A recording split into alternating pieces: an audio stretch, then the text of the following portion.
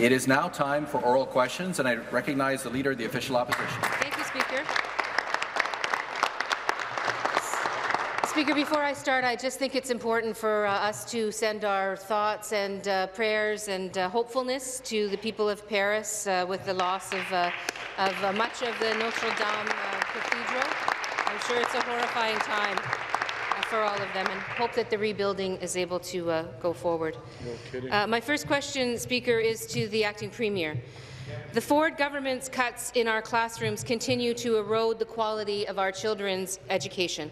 This morning we learned of new classroom cuts. The Peel School Board has announced 120 teachers will be laid off at the end of the school year, and in Peterborough, teachers say they're expecting 55 fewer jobs. Is the minister still claiming there won't be cuts in the classroom? Questions to the Deputy Premier. The Minister of Education. Or to the Minister of Education. Thank you very much. And what I want to share with everyone in the House today is that, again, this is the time of year that year in and year out, school boards across this province take a look at their roster. They take a look at how many people are retiring. They're taking a look at how many people are coming back into the classroom from coaching or other projects that the school boards may have drawn them from the classroom originally for. And, you know, I want to share an article that was in the Guelph Mercury, I believe it was, regarding Guelph's Upper Grand District School Board on March 30th. And specifically, I want to quote Gundy Rabrour.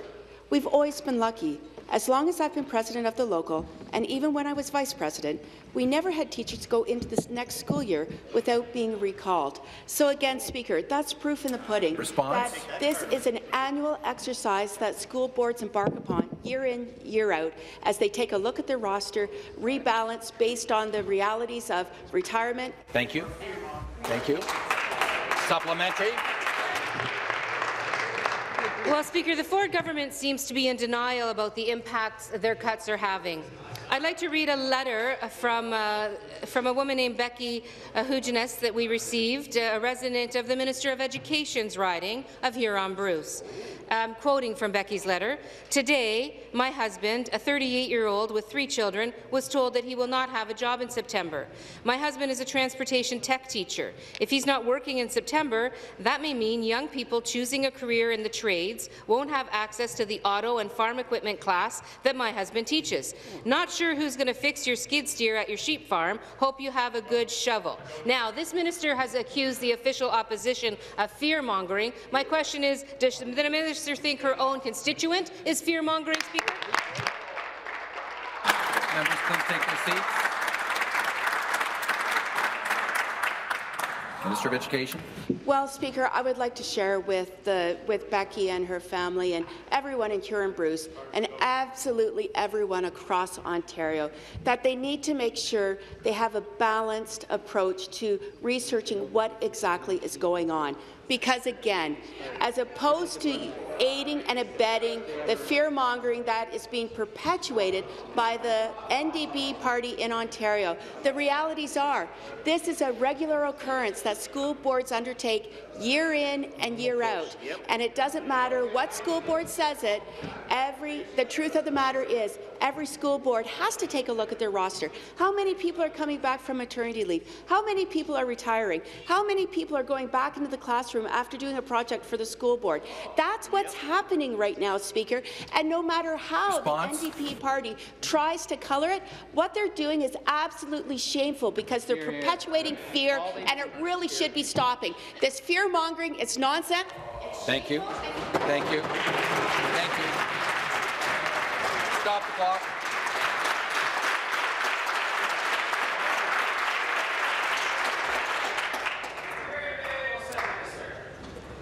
Government side, come to order.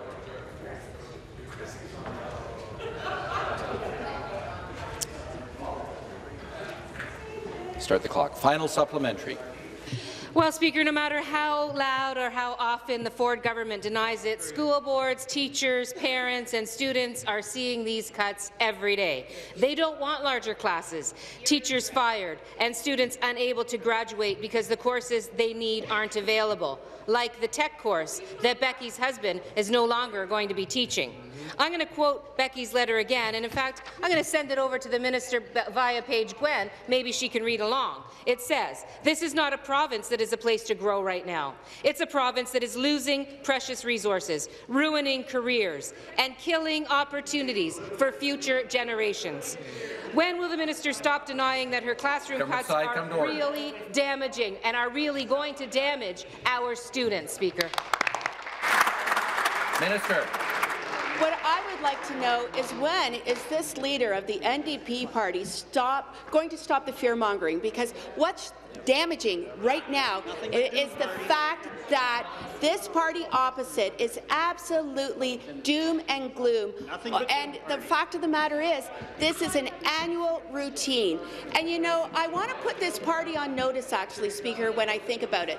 This party, the NDP Party of Ontario, needs to be put on notice because classrooms and school boards should never be a place to play politics. And that's really what's happening. That, Speaker, truth be known, they're just trying to play politics, and we are not going to fall for it.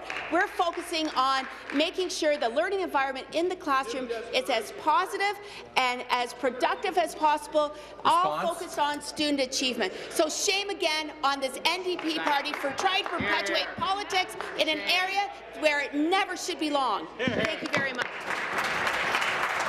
Next question. Once again, the Leader of the Opposition. Well, Speaker, my next question is to the Acting Premier as well, but I can say there is nothing routine about a government that wants to cut education to the point where it's going to ruin opportunities for the young people of this province. Nothing routine about that. The Ford government's $1 billion cut to social services has left families across Ontario worried about their future. We're joined today by a mom from Toronto, Faith, and her son Jeremy. Jeremy has autism and for the past year has been receiving supports through special services at home. This program has been a great help to their family, but since their supports ran out over 2 weeks ago, Speaker, they've heard nothing at all from the ministry about whether or not they will still be receiving funding. So my question is to the Acting Premier, will she tell Faith, Jeremy and families across this province what changes are coming to the Special Services at Home program in Ontario today? Member for King Vaughan will come to order. Question is to the Deputy Premier. To the Minister of Children, Community and Social Services. Children, Community and Social Services. Appreciate the opportunity to speak to Faith and Jeremy directly about special services at home, as I have done in the past number of weeks. If they are currently receiving support from SSAH, they're going to continue to receive that. If there is a dual diagnosis, which I expect that there is, I'm encouraging them on May the 1st to be part of our online survey at ontario.ca/autism. But let me be perfectly clear to the member opposite. She just accused the Minister of Education for cutting education. She has actually increased her budget by $700 million. She has accused the Minister of Health by cutting her health care budget, but instead it has been increased by $1.3 billion. And she has just accused me of cutting the social services budget by $1 billion. In fact, we've increased it by $300 million. That's a 2.3% increase. No wonder she had a $3 billion. Stop the clock.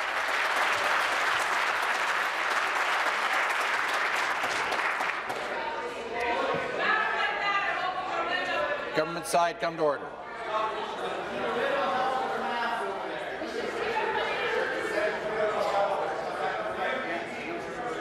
Minister of Energy, Northern Development and Mines, come to order. Member for Carleton, come to order. Member for Waterloo, come to order. Don't let the facts trip you in your way. The member for Northumberland will come to order.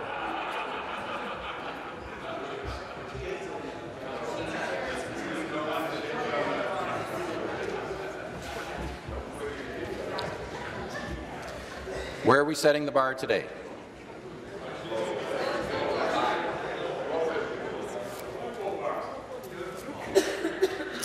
Start the clock. Supplementary. Well, thank you, Speaker. I can't tell you how shocked I am that a minister who promised people that they would get information about special services at home in the budget are now told they have to wait till the 1st of May to participate in an online survey instead of get services for their kids. How shameful, Speaker. How shameful is that?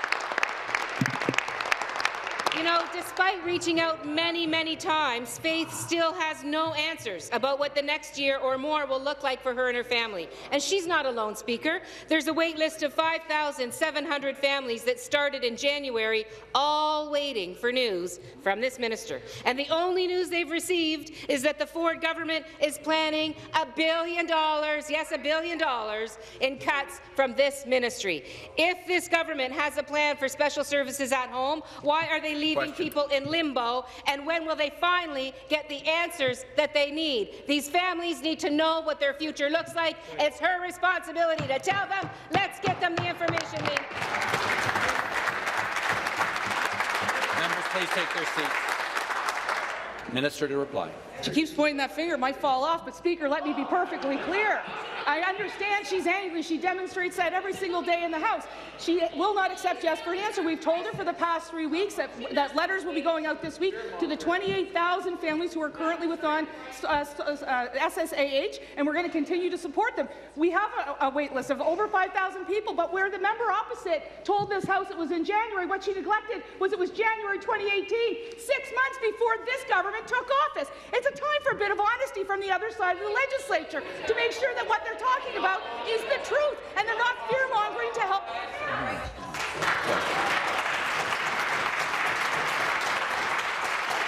I'm going to stop the clock. I'm going to caution all members on the use of language. Obviously, we need to ensure that our language is parliamentary. I'm going to ask the minister to withdraw the unparliamentary comment. Sure, no problem, Speaker, but I want to be perfectly clear. We are in... You have to simply say, I withdraw. Withdraw. And could I finish my question? You still have time? Is there time? You have to sum up your response. This ministry is increasing its budget by $300 million. If they can't take my word for it, take the Minister of Finances. Final supplementary for the opposition. Speaker, this government has put Faith and Jeremy, along with other parents and children across the province, in a position where everybody is losing. In the absence of any communication from the ministry, Faith has had to forego registering her son for recreational activities like summer camp and a soccer team. This soccer team has been extremely important for Jeremy, and he actually wrote a letter to the minister to tell her that he's hoping that he won't have to miss out on his favourite activity. In fact, I'm asking Julia to send that letter to the minister in case she missed it the first time. And at the same time, Faith is even looking at losing her respite worker because she can't secure her assistance without the support of special services at home. Speaker, no family deserves to be treated like this by their government. No children should be treated this way by their government. My question to the minister is, what does she have to say to Faith and Jeremy and all of those other thousands of families today? Thank you. Response from the minister. The Leader of the Opposition, as she has been since she's become Leader of the Opposition, is once again fear-mongering with vulnerable families in the province of Ontario, and I'm not going to have it. I have indicated for the past 3 weeks, those receiving special services at home will continue to receive it. They will receive their letters in the next several days. We have 28,000 families that will continue to receive that support, but we do have 5,000 families that we need to get support to as a result of the previous Liberal government's administration. We're going to try and fix that. We do have the care tax credit in place. All of these families will be eligible for up to $8,200 as a result of the decision by the Minister of Finance and Minister of Education for childcare. That's a great lift up and a great support. In addition, if there is a dual diagnosis, we are right now investing in an historic amount of money for people with autism in this province. We invested over $311 million in terms of clearing the wait list, and now we're about to double that, and we're asking people to be part of that process at ontario.ca/autism. We want to hear from Ontario families.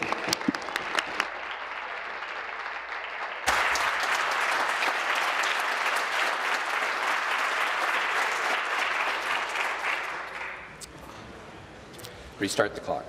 Next question. Once again, the Leader of the Opposition. Thank you so much, Speaker. My next question is to the Acting Premier. With each passing day, it's clear that the Ford government's reckless and dangerous cuts to frontline health care are going to hurt families across Ontario. We've just received news that the government plans to eliminate 42 of Ontario's 52 land ambulance services. Will the minister confirm this today in the House? Deputy Premier, Minister of Health and Long-Term Care. Thank you. Well, as we've already heard in the House this morning, the Ministry of Health's budget is increasing by $1.3 billion for next year. So we are increasing services services, but we are also modernizing the system. We've talked about modernizing the entire healthcare system. We're also modernizing the emergency health services in Ontario by building a more integrated and efficient dispatch service and communication delivery service that's going to make sure that Ontarians receive the care they need in a more timely manner.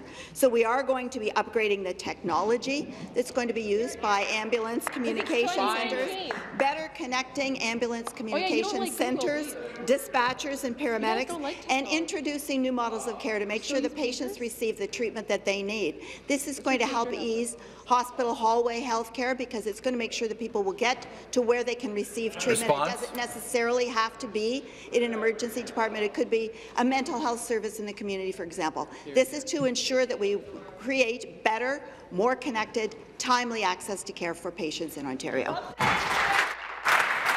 Supplementary question. Well, Speaker, the government's reckless and dangerous health care cuts are putting families at risk. Yesterday, Dr. David Mowat, the former Chief Medical Officer of Health for Ontario, described plans to eliminate public health units as dangerous. Now we're learning that the government has plans to dramatically cut land ambulance services. The Association of Municipalities of Ontario says they are shocked and deeply concerned by the news of this cut. Can the minister tell families across Ontario how long they will have to wait for an ambulance under this new reckless scheme cooked up by this government? Minister. In fact, under the new plan that we have coming forward, people will receive more timely access because there will be better communication between the dispatchers and the ambulance services so that they will know the situation they're dealing with by the time they come to see the patient. They will then be able to connect that patient with the services that they need, whether it's in hospital, whether it's in the community. And paramedics should not be concerned about this. I would anticipate that they would be happy about this because they're going to have better tools to do their job, to make sure that they can help their patients, to make sure that every patient receives excellent connected care. So there's nothing for paramedics to be worried about. They will continue to do their excellent work, and we will need more of them than ever. So we look forward to our conversations with them and with other service providers, because there's a lot of miscommunication out there about what's actually happening. When we have had the full discussion with the paramedic services and the other providers in care, they will be encouraged and be happy about what's moving forward with, because it's going to be new technology, new tools. The next question, the member for Brampton South. Thank you, Mr. Speaker. My question is for the Minister of Finance. For 15 years, drivers in Ontario have looked for relief in our auto insurance system. Ontario's auto insurance system has gone through a series of ineffective patchwork reforms that have never resulted in lasting change. And nothing quite compares to the broken promises and stretch goals of the Liberals and NDP. Auto insurance rates in Ontario are now higher than they were a decade ago and are consistently among the highest in our country. Our drivers deserve better, Mr. Speaker. Thankfully, our government is putting drivers first and listening to their concerns. Could the minister please explain how the Putting Drivers First blueprint released in last week's budget would put drivers at the heart of our plan to ensure fairness for our commuters? Thank you. Minister of Finance. Thank you, Speaker, and thank you to the member from Brampton South. Drivers across the province sent us a clear message. The auto insurance system needs to be more accessible and more affordable. Through our online consultations, we heard from over 51,000 people across the province. 60% said shopping for and buying auto insurance is difficult and frustrating. 68% agreed.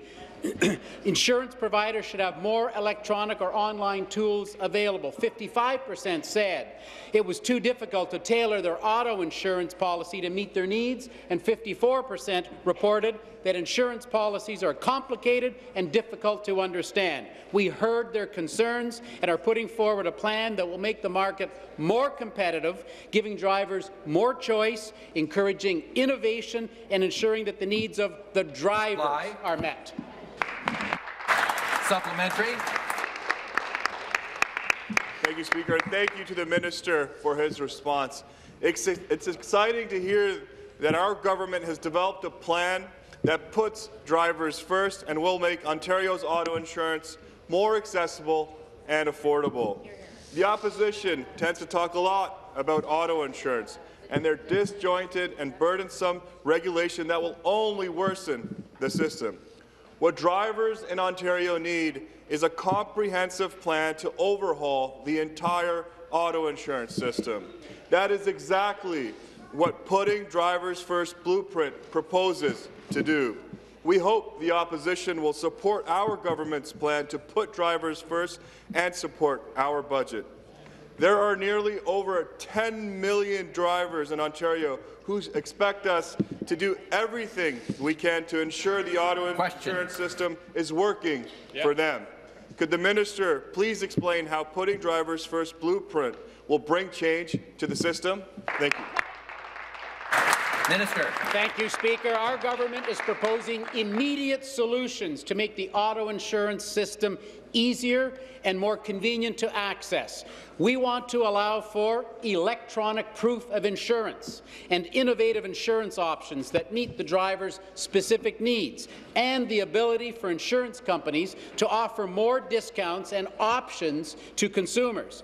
By encouraging competition and innovation in the auto insurance system, we are enabling insurance companies to better meet the needs of Ontario drivers. Our proposed reforms give control back to the drivers by increasing the range of auto insurance coverage choices available to them, by giving them the power to lower their premium costs. Speaker, we will continue to work with drivers and the insurance industry in order to ensure our auto insurance system is more affordable, accessible, and puts the driver first.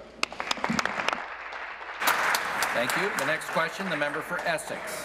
Thank you very much, Speaker. My question is to the Deputy Premier. Speaker, the Premier seems unwilling or unable to provide details of his plan to force every gas station in the province of Ontario to display a sticker advertising for the Conservative Party of Canada, or they risk a fine up to $10,000 a day if they fail to pledge their allegiance. So, Speaker, maybe the Deputy Premier can help. How many inspectors does the Ford government plan to put to work spying on businesses that fail to follow orders and display the sticker? And how much will Ontarians pay for paying for, how much will Ontario taxpayers how much will Ontario taxpayers be paying for sticker promotion and sticker display enforcement? Thank you. Question is to the Deputy Premier. Minister of Energy. Referred to the Minister of Energy. Northern Belt He had one job and he couldn't stick that question, Mr. Speaker. So here's the facts.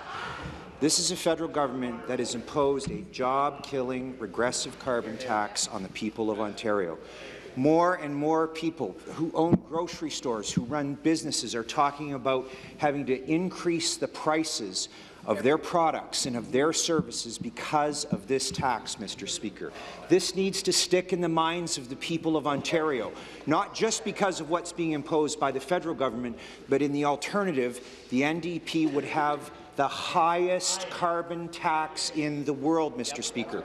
These are the words of a member sitting in this legislature, Mr. Speaker. I'll let the NDP explain and defend that, especially the Northern Ontario caucus, who are hearing from across Northern Ontario how costly this is just beginning to be. Supplementary. Thank you, Speaker. I don't expect much from the minister, but I would expect at least an answer from the minister on this pretty simple question. Speaker, the Ford cabinet seemed pretty embarrassed yesterday as they tried to defend this. I don't blame them, Speaker. The off-the-books personal pleasure wagon was hard to defend, but spending millions of public dollars to produce partisan ads and millions more to force private businesses to either display them or pay fines up to $10,000 a day. Speaker, it's pretty indefensible. There is no gray area here, Speaker. It's just plain wrong. Will the Ford government pull this ridiculous plan today? Members, please take their seats.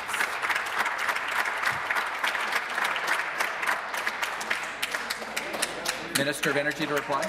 Well, Thank you, Mr. Speaker. We're actually not the only ones that are going to be putting a sticker to remind people about the price of the carbon tax. Stores across the province are going to have new stickers on their products and their services, and they're going to Order. Opposition come to order. The cost of this job-killing carbon tax.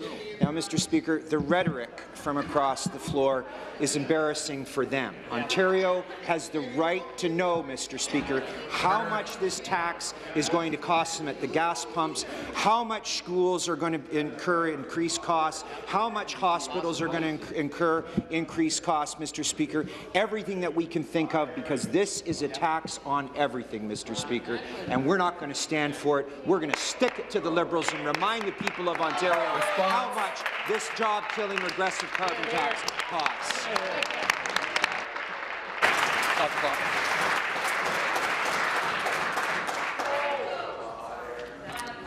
The House will come to order. Both sides of the House will come to order. The member for Essex will come to order. The member for Hamilton East, Stony Creek will come to order. Minister of Natural Resources and Forestry will come to order.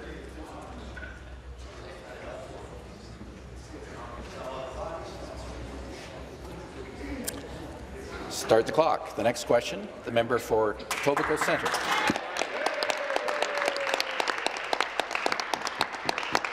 Mr. Speaker, my question is for the Minister of Government and Consumer Services. Yesterday, we saw the official launch of Ontario's new, exciting license plates. As many members of this House know, there have been numerous issues with the current stock of license plates peeling and delaminating. Mr. Speaker, this is not only a frustration for constituents, it could also cost them money if they need to replace unreadable plates. They should be getting the best value for money possible. Similarly, peeling plates can make it harder for police to identify drivers on the road. Mr. Speaker, can the minister explain how our government is dealing with these peeling plates and how we're ensuring that our government is getting the best product for the lowest cost to Ontario's taxpayers? Questions to the Minister of Government and Consumer Services. Thank you very much, Mr. Speaker. I want to thank my honourable colleague from Etobicoke Centre, Kinga Surma, for her excellent question and her great representation on behalf of her constituents. Starting February 1st, 2020, our passenger license plates will showcase that Ontario is a place to grow, and our commercial plates will showcase to the world that Ontario is open for business. At no cost to taxpayers, the license plate renewal process enhances the quality, design and production, while saving taxpayers millions of dollars each year. The plate will feature high-definition sheeting that is stronger and longer-lasting than Ontario's current license plate technology. Ontario will guarantee your license plate won't peel or flake for the useful life of the plate, save Ontarians time, hassle, and money. And this will also help our law enforcement officials do their job safely.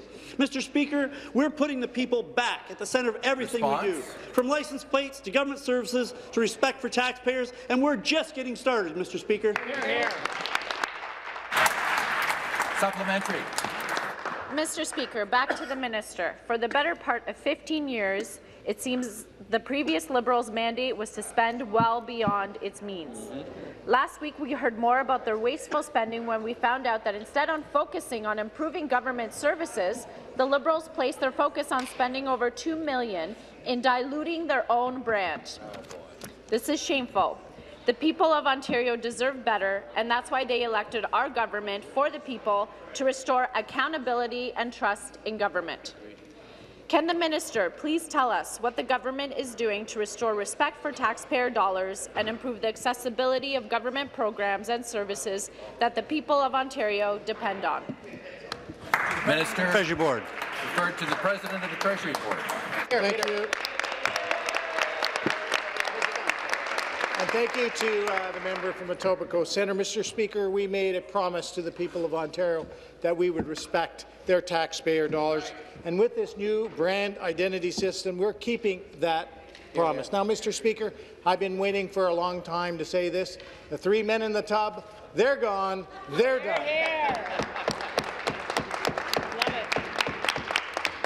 I have been waiting a long time. Mr. Speaker, this is about saving millions of dollars in future costs. This is about bringing back the iconic Trillium logo so that we can have efficiency. We don't have multiple spending in sub-brands like the $2 million done in marketing costs for multiple brands within the previous government. Mr. Speaker, let me tell you, if the previous Liberal government had done the license plate logo and the tagline supported by the NDP, I'm sure it would have said, Ontario, a place to owe.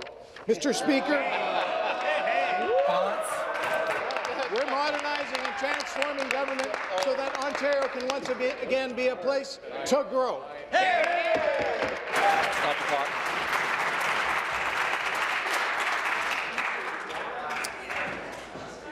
Order.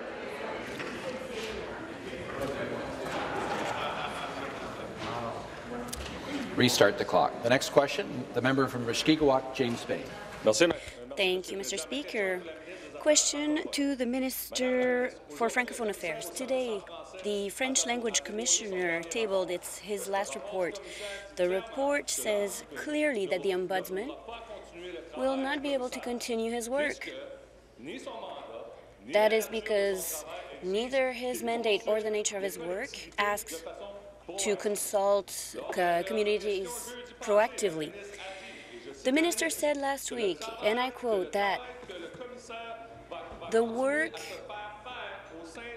of the commissioner will keep going within the Ombudsman's office. The minister also said that the recommendation work will keep being done by the Ombudsman. Given what the commissioner has said, does the minister believe that the Ombudsman will be able to put forward Francophone rights, yes or no? Thank you, Mr. Speaker. I would like to take the opportunity to thank the Commissioner and thank him sincerely for his last report. And I would also like to thank his team for its work on Francophone rights. We have complete trust within the Ombudsman to make sure that he keeps putting forward Francophone rights in the province, and the Ministry of Francophone Affairs will keep working with the Ombudsman and provincial ministries to make sure that Franco-Ontarians have access to quality services in the language they choose to obtain them. The Commissioner's position and his mandate to make sure that there are French language services and to report on them is not going to be changed under the Ombudsman. There is no provision that will change this. Thank you very much. Mr. Speaker, I would like to ask the Minister to stop telling Franco-Ontarians that the Ombudsman will keep doing the Commissioner's work. As she said on Friday, it's not the truth. Also, it is difficult to understand how the Minister can pretend to defend. Yes, I heard the translation. Member will withdraw. I withdraw. It is also difficult to understand how the Minister can pretend defending Francophones when the funding of this ministry has been cut and is now $5.8 million, and that the budget only mentioned Francophonie 3 times. The Minister explained several times that transferring this the commissioner was being done because of budgetary reasons. However, the report explains clearly that the economic reasons that were given by the minister are unfunded. Thank you very much.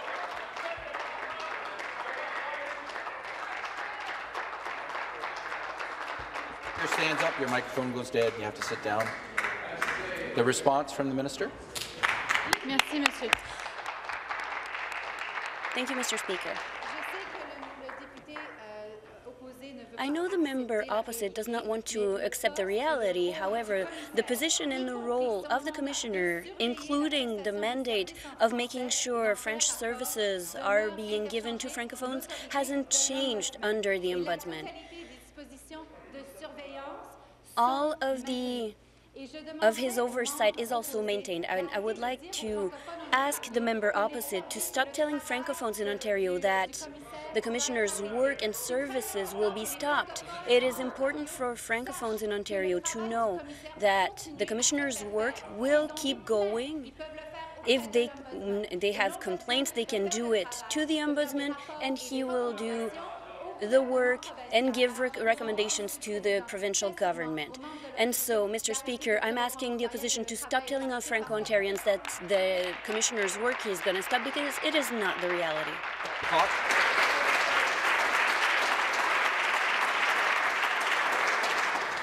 Order.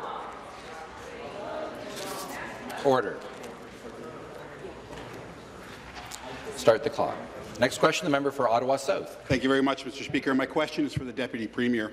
Today is Advanced Care Planning Day across Canada. It's an important day for people to think about what's important to them at the end of their lives. We don't want to think about it, but it's very important, not just for ourselves, but for the ones that we love, the people who live with us. So when I look at this year's budget, I see that alcohol, beer, or wine is mentioned about 50 times, and the words palliative care and end of life aren't mentioned at all. What I do know is we don't all drink, but we're all going to die.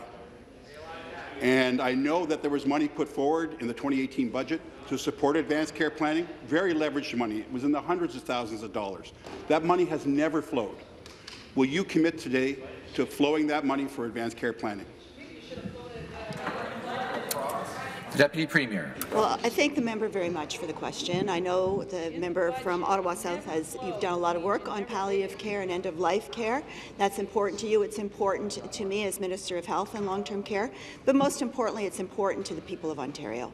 No one wants their loved one, when they've been deemed to be in a palliative state, to spend their last days in hospital in a clinical setting. They want them to be in a warm, comfortable place where they can receive appropriate pain medication, whatever else they need for their last few days. We have flowed significant money into creating more hospice care spaces in Ontario. That is expanding across the province in many communities. It's important for all of us because not everyone can die at home. The hospices are performing great work. I've had the opportunity to visit a number of the hospices, and they do whatever they can to make a person's last days comfortable, including bringing in animals in some cases, whatever it is that makes that person feel comfortable and safe and spend their last days in comfort. So I will say— Thank you very much. Supplementary. Thank you, Speaker, and I thank the Minister for that answer. And I do have to say I appreciate that the work is continuing on from the work that was done in 16, 17, and 18 to invest in palliative care and hospices. So I'm glad the government did not stop that work. I appreciate it very much. I do want you to commit to that money for advanced care planning. I think it's very important. It's very highly leveraged money. There's also a movement that's across Ontario in about 11, 12 cities called compassionate communities. And that's in my city of Ottawa, former Mayor Jackie Holzman and Jim Ninninger, largely a volunteer, actually a totally volunteer-based organization, are trying to make our communities more friendly, not just for people at the end of their lives, but for frail, elderly seniors. And there's an investment in the last budget as well, too, to support that. That investment has not flowed. It did not move. I would like you to make a commitment to do that as well. It's very important, very leveraged money that supports people at the end of their lives or when they're at home, and they're old and they're frail and they're seniors. So I'd like you to commit to both of those things. Thank you. Thank you. The response? Well, what I can say to the member is this continues to be a very important issue to us at the Ministry of Health and Long-Term Care. We are going to continue to invest in hospice care funding, but we're also going to invest in home care funding. We're spending an additional several $100 million in home care funding, and what I've heard in my travels as I've been visiting communities that are already providing integrated health care, that there is a big commitment to making sure that we can also provide palliative care at home. So the home care workers are very keen to do that. They want to make sure that they can help people spend their last days at home if they're able to, and many families can do that. some cannot. But for the ones that can, we want to make sure that the home care workers have that additional training to be able to provide those services, and that is truly patient-centered care. That's what we're trying to build in Ontario. So we're going to continue with those investments. Response. Thank you very much. The next question is the member for Oakville North Burlington.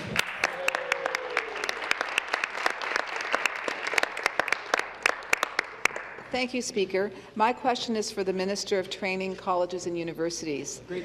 Speaker, with students currently in the midst of exam season, I know that many students will be looking for a job after graduation. It's becoming far too common for students to work hard and receive their diploma or degree, and yet they are unemployed or underemployed after graduation. At the same time, Speaker, businesses in my riding of Oakville North Burlington are constantly saying that they have vacancies for high-quality, high-skilled, high-paying jobs. Can the minister tell us what our government is doing to address this skills gap and ensure that students get the skills they need to ensure that they find high-quality jobs? Minister of Training, Colleges and Universities. Thank you, Speaker. And thank you to the member opposite, or from Oakville North Burlington, for her great work.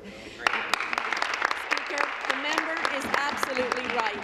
Students and their families make great sacrifices to attend university and college, and they make those sacrifices because for years they've been told that if they work hard, that they and invested in university or college education, that they could find a high-quality job. This is increasingly not the case. And that is why our government is taking steps to ensure that our universities and colleges are delivering results for our students.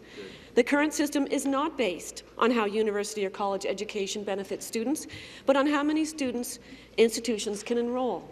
That is why our government will modernize post-secondary education by funding institutions based on the outcomes they create for students and the economy. Thank you, Speaker. Supplementary. Thank you, Speaker. Speaker, I know that students and their families will be happy to hear that our government is working to ensure that post-secondary education is focused on students and outcomes that will help them get jobs. It's clear that for 15 years, the previous Liberal government defended the status quo. Under their watch, they spent billions of hard-earned tax dollars without ensuring measurable results for the students of this province. Speaker, I know that the minister has said that she will be working with colleges and universities on the metrics used to measure the outcomes for students and Ontario. Can the minister update us on how she is working with institutions on these plans? Thank you. Minister. Thank you, Speaker. So I'm happy to report that colleges and universities have expressed support and eagerness to work with our government. Mary Lynn West Moynes, president of Georgian College, said, quote, "I think it's just good business, and we're up to the challenge. It's fair that colleges are responsible to people who fund us, and that's the taxpayer," unquote. The Council of Ontario Universities said, quote, "Universities are committed to working with the government to ensure accountability within the public sector on the strategic mandate agreement process to advance transparency, accountability, and outcomes-linked funding," unquote. Meanwhile, the Leader of the Official Opposition has said that institutions are, quote, "going to be very, very concerned," quote, and the NDP critic for universities and colleges said our plan was, quote, "frightening." Speaker, it is clear that the NDP are engaging in another fear-mongering campaign that is out of touch with reality. Speaker, the NDP need to clarify why they oppose getting students jobs. Thank you, Speaker. Thank you.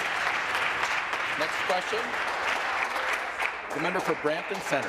Thank you, Speaker. My question is for the Attorney General. The government has buried sweeping provisions in their budget bill that will, to quote one legal expert, place the Ford government beyond the reach of the courts and make it difficult and, in many cases, impossible to sue the government, even when it acts in bad faith and breaches duties of its office. End quote. Speaker, why is the Ford government trying to give itself legal immunity? Questions to the Attorney General. Thank you, Mr. Speaker. In our budget bill, we have proposed within my ministry legislation that will streamline the process for lawsuits involving the government, and it will clarify the scope of government liability. Mr. Speaker, this law, the Proceedings Against the Crown Act, has been on the books since 1963, and case law has evolved significantly since then. So principles of law that have been emphasized over and over again by the Supreme Court of Canada are now being codified into our law. We are streamlining and clarifying the process for Ontarians who want to bring proceedings against the Crown, and that means that more time and money can be spent on the things that they need to be spending money on, like lowering hydro bills and helping parents with childcare, helping seniors get the dental care they need. But, Mr. Speaker, this is about clarifying and codifying established principles of law. Hear, hear. Supplementary. Well, Speaker, legal experts say the law will give the government immunity from being sued. And for people worried about this government's plans, that's a very frightening thought. Only a government that plans on being sued looks for immunity from lawsuits, whether it's victims from Walkerton or juvenile inmates. This government is denying people their right to see a day in court. Why? The Attorney General. Mr. Speaker, obviously the opposition doesn't understand or hasn't read closely what is contained in the budget bill. The proposal, if adopted, will enshrine the Supreme Court of Canada's decision that government policy decisions cannot give rise to liability for negligence. This is an established principle of law, Mr. Speaker. The purpose of our amendment, of our proposed legislation, Mr. Speaker, is simply to clarify and codify established principles of law. Litigants can bring proceedings against the Crown on other bases, Mr. Speaker. We are clarifying and streamlining the process. The next question, the member for Orléans. Thank you, Mr. Speaker. To the Attorney General. Yesterday, Legal Aid Ontario announced that they're no longer accepting new immigration and refugee clients as of today. They made this decision as a result of this government's cuts to legal aid due to the government slashing 30% of the legal aid budget starting in 2021. You know, Mr. Speaker, it is not in the interest of Ontario to have people without status in our economy and unable to represent themselves. This may be the first casualty of these government's cuts to legal aid, but it will not be the last. So, Speaker, why does this government believe that providing legal protections to our most vulnerable is not something that matters most to Ontarians? Questions to the Attorney General. Thank you, Mr. Speaker. Legal aid provides vital services for lower-income Ontarians as well as to new Canadians. And that's why our government is continuing to fund all provincial legal aid services to immigrants and to refugees within our provincial courts. And that is exactly why, because we care, that I have called on the federal government to fund legal aid services for people with cases before Federal Immigration and Refugee Board and people with cases in the federal court. Mr. Speaker, I've called on the federal government. I wrote a letter to the federal government and did not receive a response. Mr. Speaker, the Auditor General made it very clear last year in her report that the lack of federal funding was putting the sustainability of legal aid at risk. These are warning signs that have been sent to the federal government, and the federal government has failed to own up to its responsibilities. And so I ask the member opposite to ask her federal counterparts to answer our letters and work with us. Stop the clock.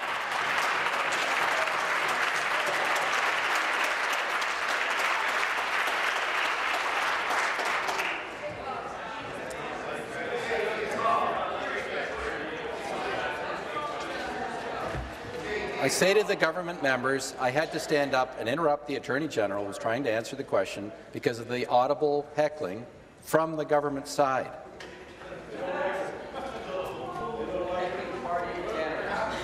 Opposition will come to order. Start the clock. Supplementary. Thank you, Mr. Speaker. As I said, I don't think it's in any interest of Ontarians the way you're responding. You do have a responsibility as a government. But my question furthermore, Mr. Speaker, would be this government's reckless cuts to those most vulnerable actually extends to victims of crime. Thursday's budget not only slashes Ontario's legal aid budget by 30%, but it cuts funding to support those who are victims of crimes. Buried in the budget bill is a repeal of the Compensation for Victims of Crime Act. Along with this, the government will be capping the compensation for pain and suffering for those who have been victims of violent crimes, such as sexual assault, at $5,000. Mr. Speaker, I ask the Attorney General, how is cutting compensation for victims of crime protecting what matters most? The Attorney General. Well, Mr. Speaker, thank you for the opportunity to correct the member opposite. First of all, right now in this province, victims of crime who need compensation need to hire a lawyer, and oftentimes they have to wait up to 3 years to get their compensation award. In 2007, the Ombudsman identified the 3-year wait times for compensation for victims of crime at the Criminal Injury Compensation Board, and the previous government failed to take action to provide immediate relief for victims of crime. Mr. Speaker, we are increasing the overall compensation award from $25,000 to $30,000, and Ontario is still one of only 3 provinces in this country that awards pain and suffering. We are trying to make sure that victims of crime get the compensation they need faster and without having to hire a lawyer. They don't have the time to wait for these compensation, Mr. Speaker. Stop the clock.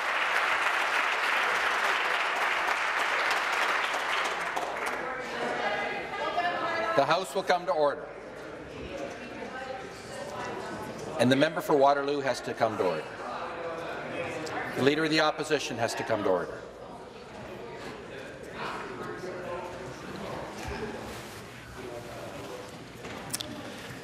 Start the clock. Next question, the member for Mississauga East Cooksville. Thank you, Mr. Speaker. My question is to the Minister of Transportation.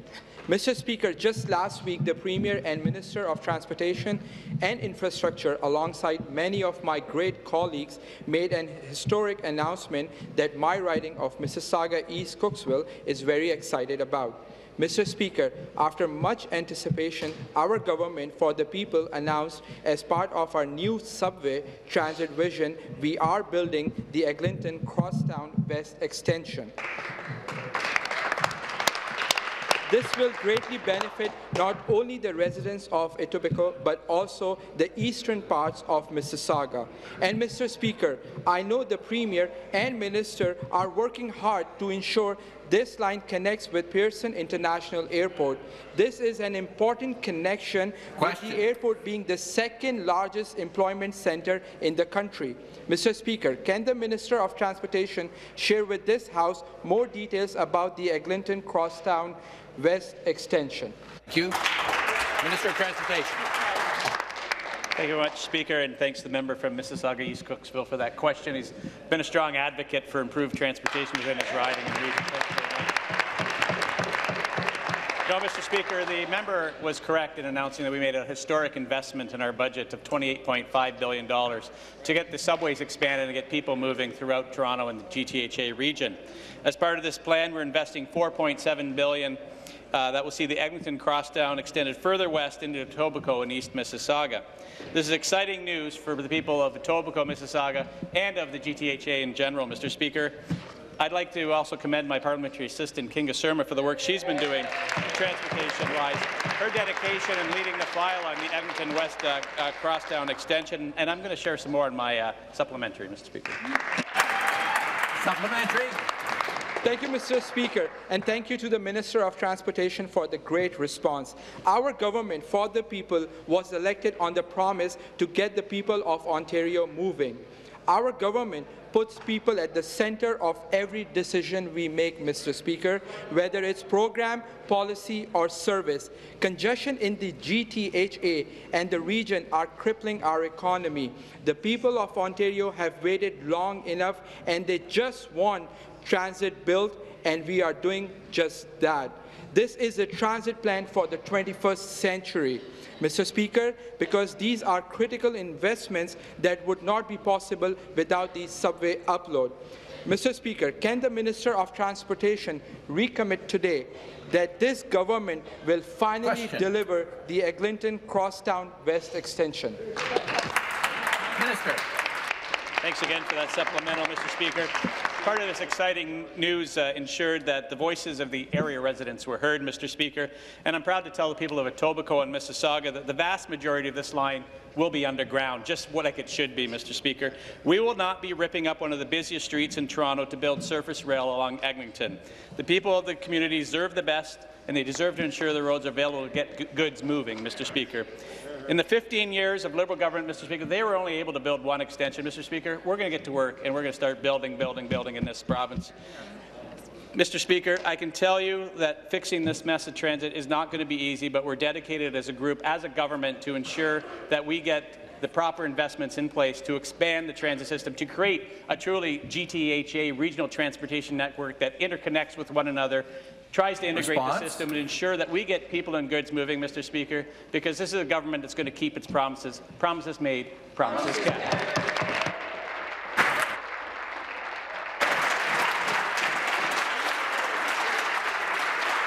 Members, take your seats.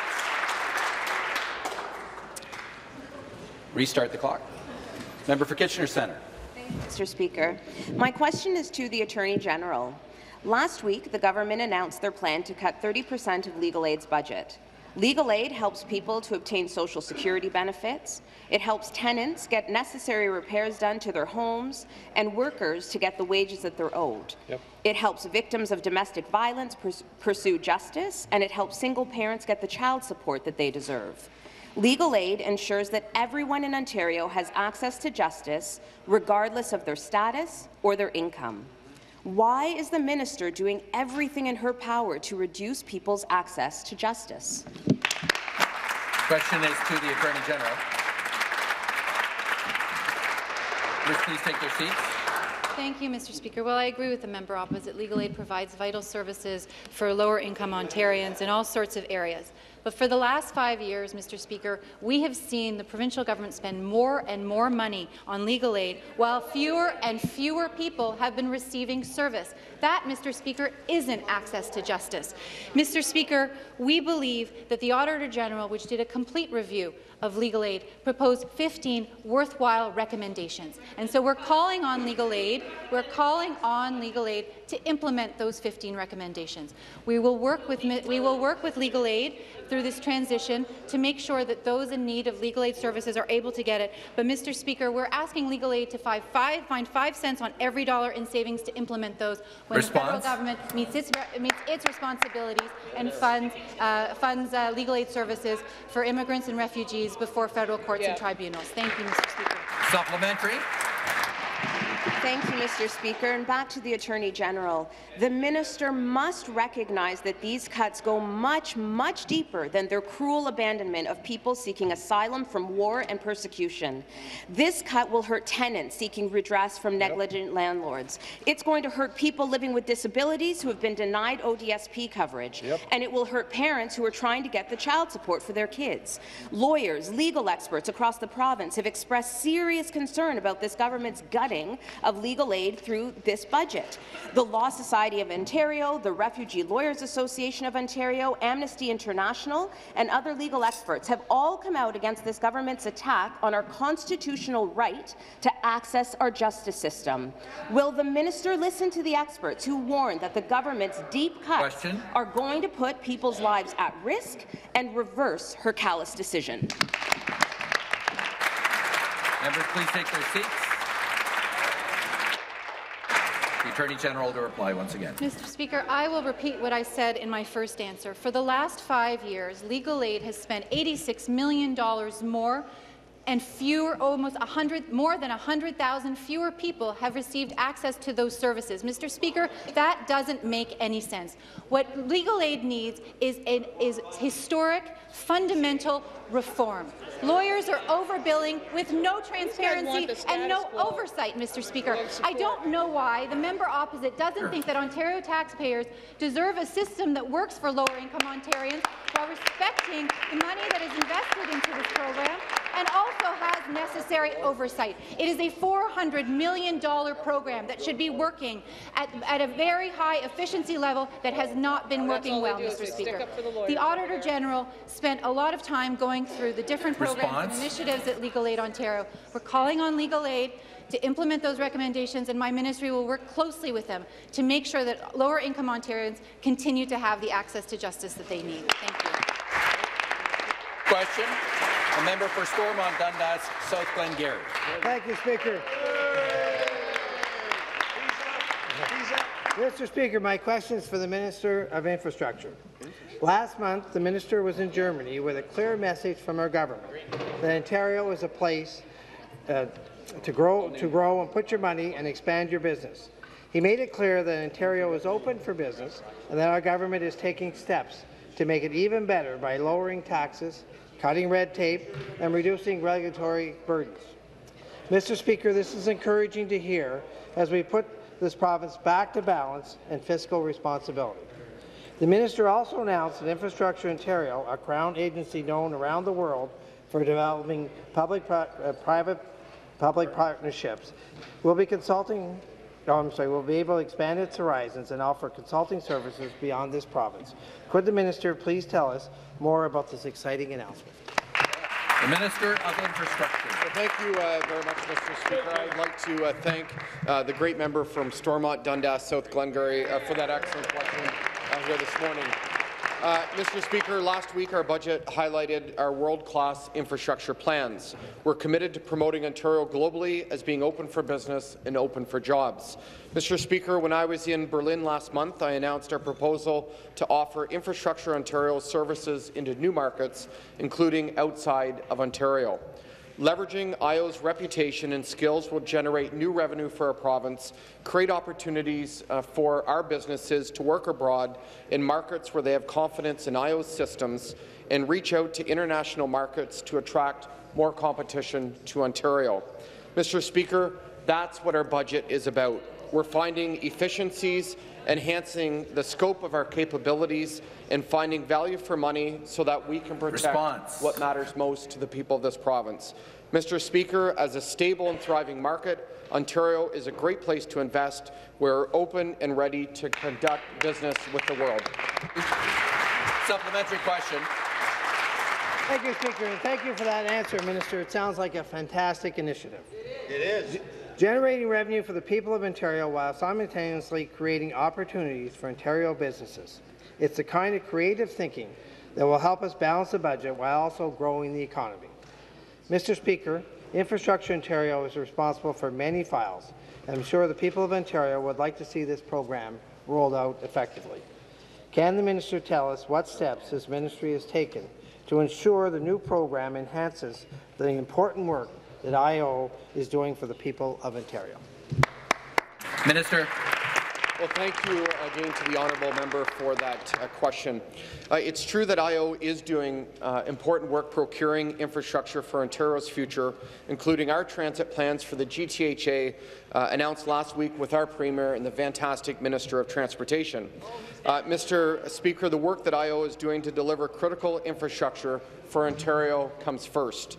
But we know the experts at IO can and want to use their experience on this new initiative. We are going to strike the right balance. We're starting this program with 2 pilot projects. During these, IO can learn how best to allocate resources among their existing work in Ontario and the new program. Under this program, if IO wishes to take on a new mandate, they must submit a business case to our ministry. If there isn't a good case, we're not going to do it. We're taking a responsible approach to this project, making sure we're putting the people first and helping to restore Ontario's fiscal responsibility so that we protect what matters most. Next question, the member for Timiskaming Cochrane. Thank you. My question is to the Minister of Agriculture, Food and Rural Affairs. The Ministry of Agriculture is probably seen as the lead ministry in rural Ontario. And quite frankly, when I opened the budget, I was shocked that it's taking a 20% cut to its budget. 20%, Speaker. A lot of people think, oh, that's just going to impact farmers. It impacts crop insurance, it impacts risk management, but it also impacts food safety, inspections. It impacts animal health and welfare. That's why we were so shocked that supposedly the lead ministry for rural Ontario has such a massive cut. Can the minister please tell this House exactly where those cuts are going to happen, because he's the only one here who knows that today. Thank you. Members, please take your seats. Questions to the Minister of Agriculture, Food and Rural Affairs. Thank you very much, Mr. Speaker, and thank the member opposite for the question. And obviously he will be aware that when we were elected to government, we had a $15 billion deficit. And I'm sure the member opposite, as a farmer, would know that you can't keep spending more money than you're taking in, or eventually you're out of business. And I know you know that, member. I just want to say, immediately when we were elected, I started to look at our ministry to make sure that our ministry was focused on food safety and programs that our rural community was depending on. And of course, as you mentioned, if food safety is the #1, we also want to make sure we have the programs in place that farmers need to stay in business and to stay profitable. We're really pleased, and I want to say that we're very pleased with the government, that we are protecting the things that are important, such as health care, education, and the thing farmers need to stay in business. And I want to say rural Ontario is just as much in need of the health care and the education and the quality of it as any other part of the province of Ontario. And I want to say thank you. Thank you very much. That concludes our question period for today.